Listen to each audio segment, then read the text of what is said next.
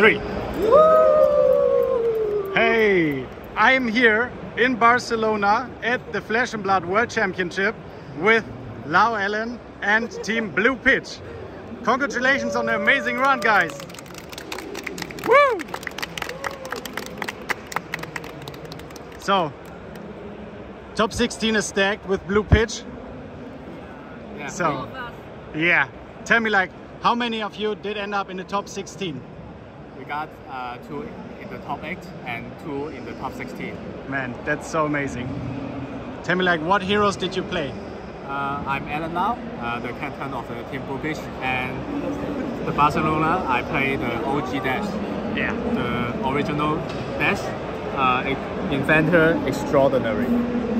Amazing. So, you already have your starting item here, right? Yes, so this is my main boss starting item, and I will talk about a little later why I starting this.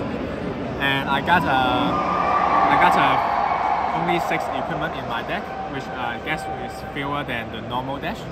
And first of all, we got a Crown of Providence, which is the best choice of the deck. And we got a Tackle Foundry Heart, which I think every dash will be using, every hybrid dash will be using. And I got a Adaptive Planting, which is a new buff from the Bright Lights, and it's very good and is strictly upgraded from the Galvanic Bender, which some dash already use. And in the late game, if you can destroy your item to give it +2 to block some Brick Pro. And I only play the Tackle Plasma Pistol, and this is a very beautiful go ball that I open. And the only legs I play is the accelerators. And I got a Model I for the Wizard matchup. So, we are going into the main deck now, right? Yep. But before we go into the main deck, tell us, like, how did your score went up in the Classic Constructed in the World Championship? Yeah, I did end up 11 and 3 in the Worlds and 7-1 in the CC bracket, and I feel very happy about my deck choice, and I'm going to introduce now. Yeah, let's go. Okay, so I'm starting with the only 3 offs, which is also the most important key parts in the deck. So 3 Pulse Wave Harpoon, amazing. The only reason you're playing the Mechanologist is amazing against every matchup, and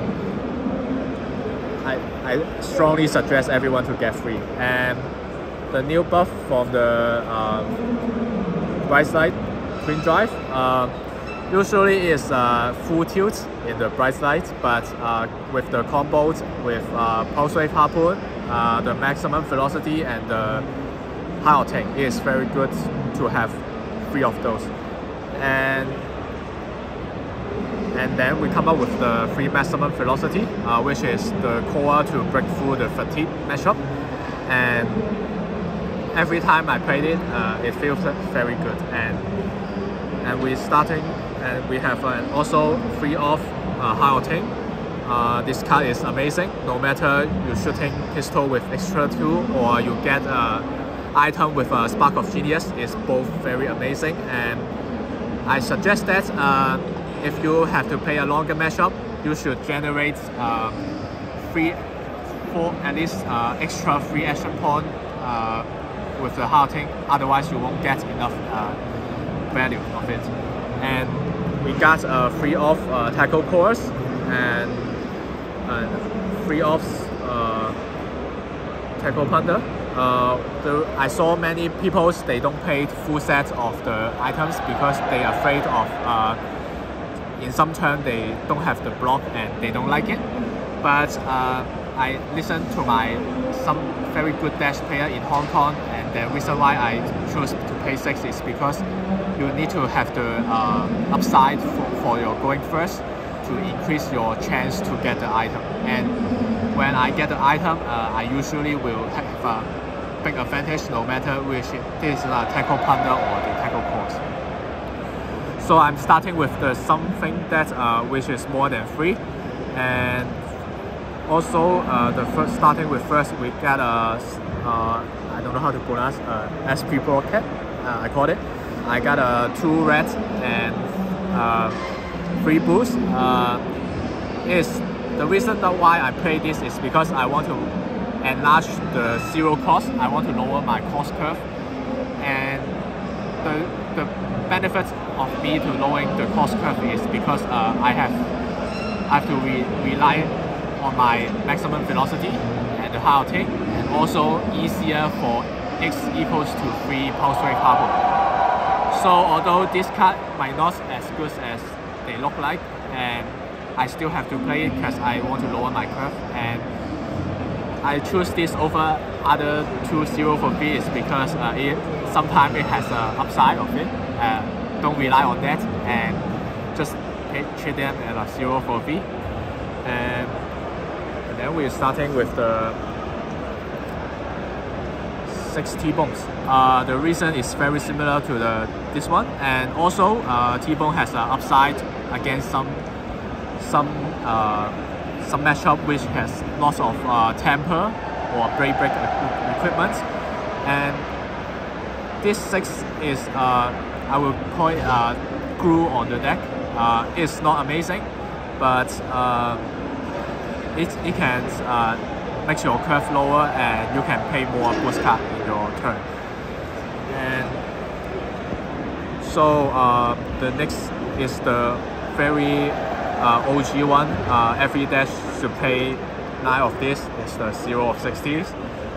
I guess I don't have to much introduce, since they print 0 to 50 to throw us, and it's this card how amazing, and they won't print the card like this again, easily 9 off. So, and then the super hit also amazing, and you know those card from original ARC is pretty good, and so that when they print the bright size, they have to add some limitation with it. So they print the jump start, which is when you have a hyperdriver, is a super hit. But I think my deck didn't play any hyperdrivers, so this 9 off is I think is nearly an auto include into most of the hybrid dash deck. And then we move on to the photo, which is also a 9 off. I think the most surprising one of the majority hybrid dash player is I choosing to play 3 yellow photos instead of the combustor courier, which is 2+4 when it hit gains +3 for your next boost attack. The reason why I choose this because in the Panda matchup, when I didn't draw the maximum velocity and high octane, usually I don't have. If I have a bull, usually I don't end up to using all my pitch. So I decided to play a yellow throttle. So when my turn leans like blue with blue yellow throttle and some 0 cost and 1 cost, which is maximize my blue pitch value, and it's also very impressive that it's coming for 5, which I will talk about a very funny strategy why this is very important. And I think yellow photo is could be changed if you want, but those 3 blue and 3 red is amazing. So we got the we missing this, but we talked about it. Spark of Genius, no need to explain. So we got Codex from Verity in the Outsiders. Before that, we got Spark of Genius. It's so amazing that you can get a Taco Core usually for free, and then you also draw a card from it. So barely is at least a 7 value, because you draw a card is free, barely, and then you have a Taco Core, which is I assume is a 4 value because it provide 4 resources. And this card is amazing. It helps me win a lot of match. final one is a singleton blue data link. I actually it is originally the third Red's SP rocket, and I have to special mention my friend's Bun. He told me that that card was not very good most of the time, so he told me to change it instead of paying one extra blue no matter what. And then I end up with a data link, which is the reason why I have some blues in sometimes, which is very important, and it could be changed to other things, but I think so I'm playing 20 blue, and this extra blue is pretty much good. And so this is my main board, and I will move on to the sideboard right now. And first of all, I get a ultra respect to the Bravos, and 3 Fates, 3 Sync, 2 Reinforce, and Unmovable. The reason why I played Light Defense Reaction in this tournament, because I heard there's lots of great Bravo players like KO McGriff and some Dagon Whites. They all lean on Bravos, and they are amazing players. And so you always want to have some defense reaction against them.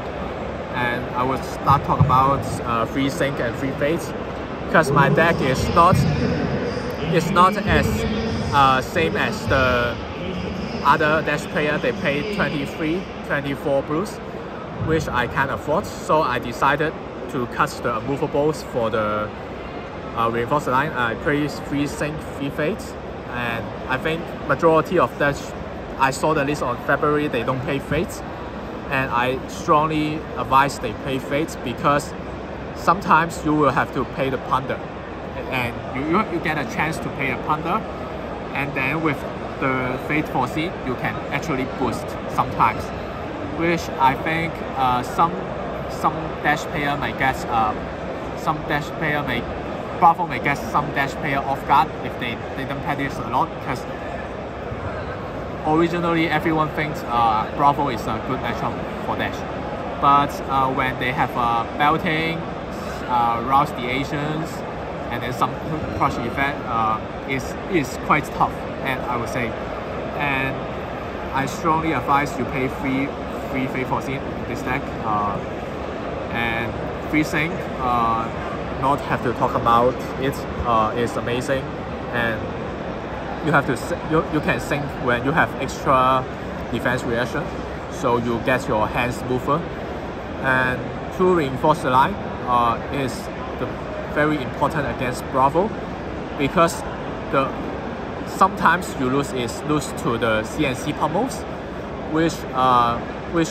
which can be avoided by playing Reinforce the line, when you can very easily lean on 6 block and then wait them to play the pummels. So the last is the Unmovable. I was thinking a lot about the last spot of this. It could be the 3rd Poppers, and it could be the 3rd Reinforce the line.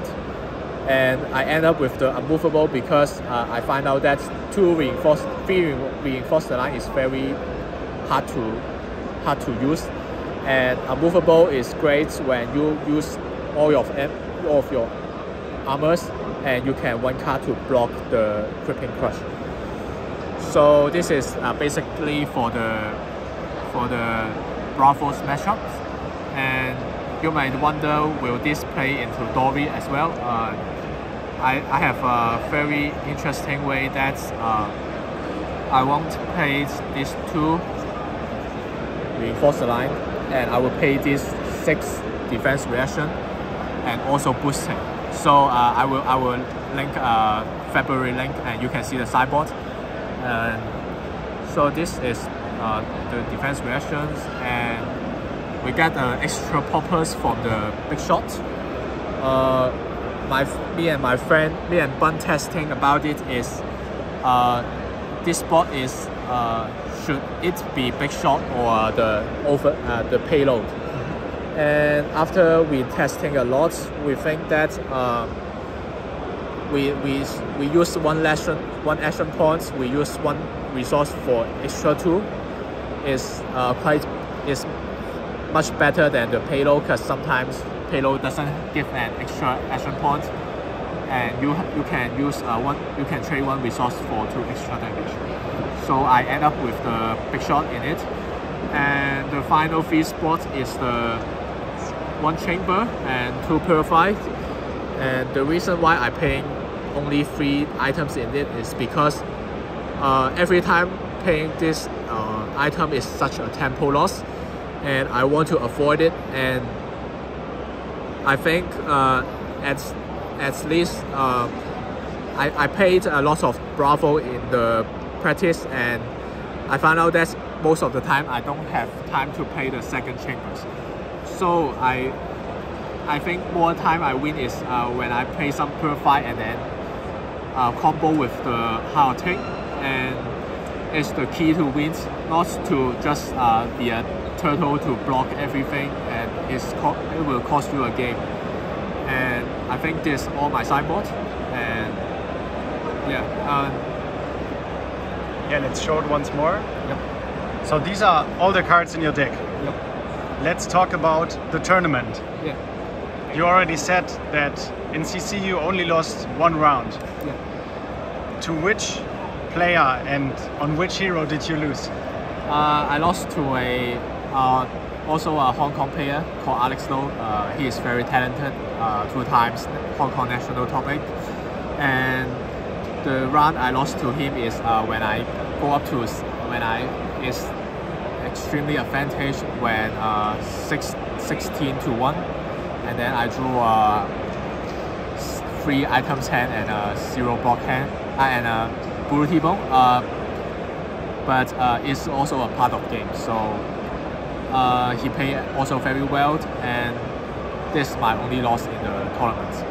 And my other 7 rounds is I have against Dash IO in the first round. He is New Zealand national champions, and I boosted, and then he didn't get his luck and he failed. And the second round I play against what's this? I play against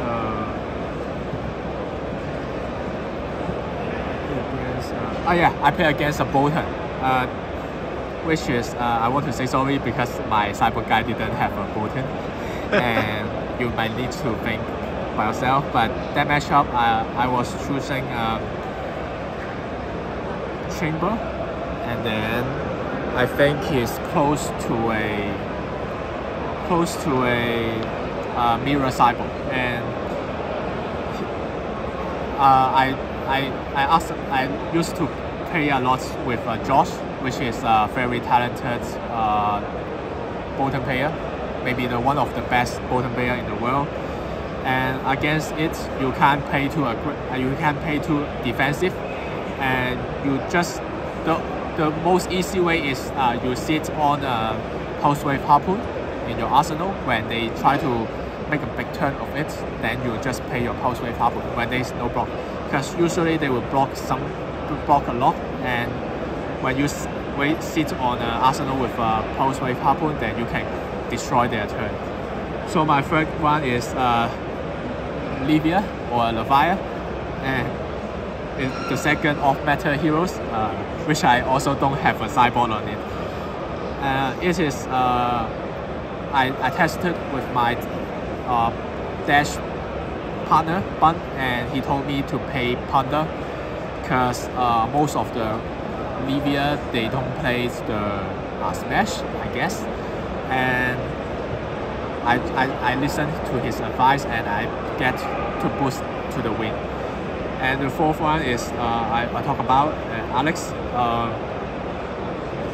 I lost into his Kazoo, and I got 2-1 in both draft pots, which also paying max, and then I end up 9-3, 7-3 in begin with the final session of the classical construct.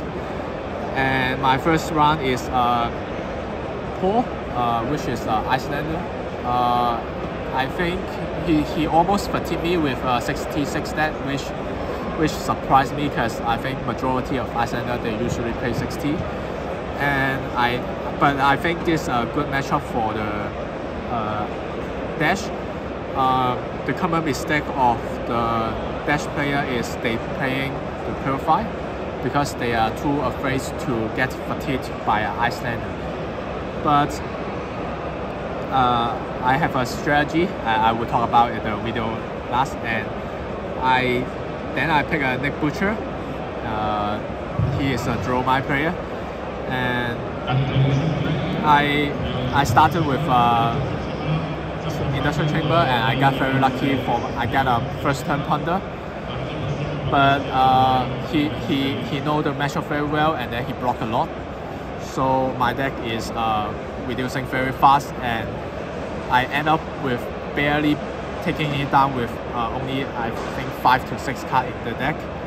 It's a very close game, and I think is most reason is because they don't play against a lot with the non-Purify Dash, and I get destroyed by my teammates because they know I end up with the I don't play the Purify, so they will choose some different way compare with the Nick, and I'm happy. I'm very glad that I practice with my teammates. They help me a lot with the draw my sideboard. And then the third one I play against Hughes Nathan. He is Fatigue Dory players, and in the day one Bun told me that you have to notice that it's a Fatigue Dory around, and I think okay, and I faced it in the round 13. I had sideboard on the February, but it's not good against Fatigue Dory. So I starting to put all of my cards, so including all the sideboard to submit in. But I think that you can cut the unmovables, then you can pay 73 cards into it. If you know your opponent is a Fatigue Dory. It's a very interesting approach against Fatigue Dory. Is you usually you get your Spark of Genius, you will start getting your Purify first because it's more efficient line. But against Fatigue Dory, you have to prepare. You have to pay. You have to, if you get a Spark of Genius, you have to grab your Tackle Ponder first. The reason why is because they play the Imperial Horn, and once one of these get destroyed in the early game, then you are finished. So I get to slam a Ponder, and then I use 2 of this of the Steam account, and then I stay the last Steam counter on the Ponder, and then I play temporarily, and I set up with my 2 Purify, and then use Hard Ting, and then boost, and then 4 to end it. But he also give me insane pressure, which I can't afford to not boost with my last Tackle Ponder, and then of course he had the Arsenal, the Imperial Horn, and then I know it. But I already got into one, and then I set on Hard Ting in my Arsenal, which barely closed the game out. If the Hard Ting wasn't good enough to close it out, and I think I would get a loss. So the last one is Aaron Shazan. Sorry if I mispronounce it.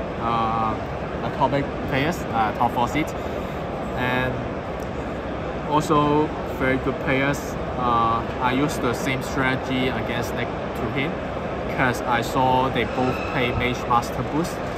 So, but he is playing relatively aggressive, and I get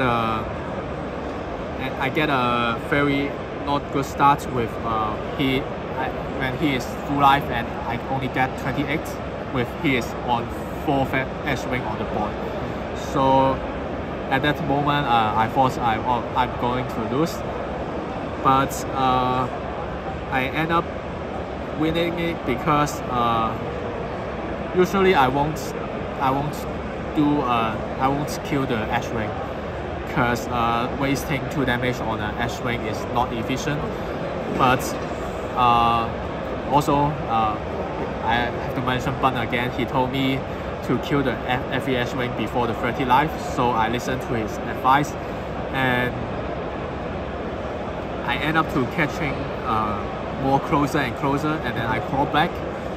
And I think the reason why I can crawl back because they draw my player overestimate how strong the 1-cost dragon is. But instead of that, they have to pitch 1 card for the dragons, and I think every time they play Kyloria, what's that called? Mirror Guide, and these two they had a huge tempo loss, and I know it sounds strange, but every time they play it, my win rate will get a little bit up because it's just like my Purify. It's a tempo loss for it. So I end up very close. I use all of my every single card in my deck, and then I get it with Hao Ting turn in the last. So this is basically all of my tournaments experience and my feelings. And I hope if you're a Dash enjoyer, you can learn something from this video tag. And yeah, thank you. Tell us, before we close out the video, last year World Championship, how did that one go for you? Yeah, last year I also stick on the this dash, OG dash, and I end up with the 9th place, which is heartbreaking. But after years, I learned more about this deck, and I have to play more patiently. And although this year I also cannot make into top 8, but I think back-to-back top 16 is also very impressive. So at the last, I said that that's very very simple but very special strategy to against the player they want to block a lot to. It's called a 2-5-8 strategy. What this does is every attack you try to make it 2, which is the pistol or the blue boost card, and then the 5, which is the super hit, the blue yellow photo, and then come up with 8, which very less, but there's some example when you have a ponder, then you pay a red photo of it. So the reason why 2-5-X strategy is very important to my tournaments is because there's not a very argo matters, and most of them they will block a lot. Icelanders, Dromites, they block a lot. So the reason why this is effective is because every card in Flash and Blood they mostly have 3 blocks, at most 4 block. That's the defense reaction. So using the 2-5-8 strategy, if you play 2, they won't. If they block a 3, they will leak 1. They will waste one value. And if you play 5, at worst you will get a Sink Below or Favor C. So it's also leaking 1. And it's also same approach on the 8, which my approach is every time he blocks with a 3 blocks, they need to lead 2 damage. And most of the time you keep doing this will increase your win rate against those decks they want to block you. And yeah, that's all. Alright. Yeah. Thanks for having me. Yeah. I want to say, like, it's so amazing to talk to you about your deck at this moment, right after the top 8 announcement. Yeah. Congratulations to your amazing run and the great performance. Yeah, thank you. And all the best of luck to your teammates for the top 8. Yeah, I'm going to root for them. Yeah, see you next time. Yeah, thanks.